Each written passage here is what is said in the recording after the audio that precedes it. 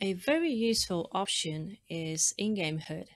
It allows you to visually control and manage your stream from inside your game, which is life-saving for those having one monitor only. By default, the hotkey is Ctrl plus Tab, but you can change that very easily. Enable this option and let's see how it works. Open your game and click Ctrl plus Tab to enter the in-game HUD. Now you see your stream chat, events, and info, but to be able to see them while you play, you have to pin them.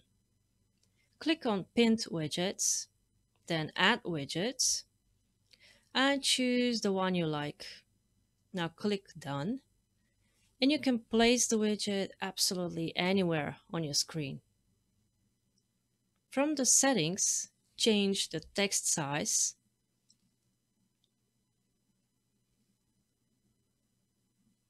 and the background opacity.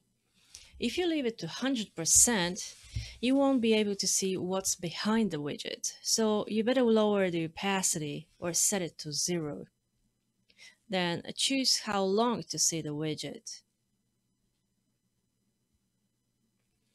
Go back, return to your game, and you have your stream chat directly over your game. If you want to make any additional changes or to add another widget, use the shortcut and enter the in-game HUD again.